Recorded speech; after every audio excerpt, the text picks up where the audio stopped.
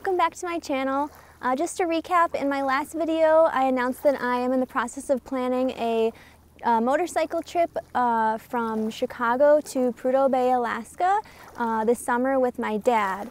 Obviously a lot has happened since then. The COVID-19 pandemic hit not long after, and all prospects of travel were off the table for the foreseeable future.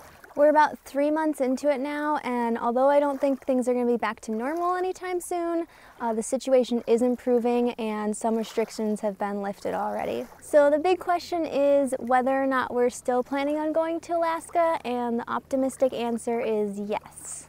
Of course, this is dependent on whether or not the situation continues to improve and whether or not the border between Canada and the US opens up. If the situation gets worse, we probably just won't go.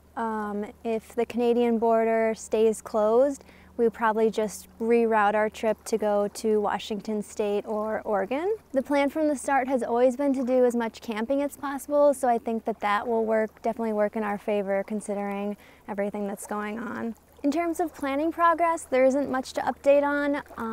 One big update is that my dad finally got a motorcycle, and it's a 2020 Honda CB500X.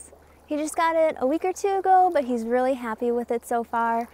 We spent most of this weekend just talking about possible modifications we want to do for our bikes and also some other supplies that we might need for the trip.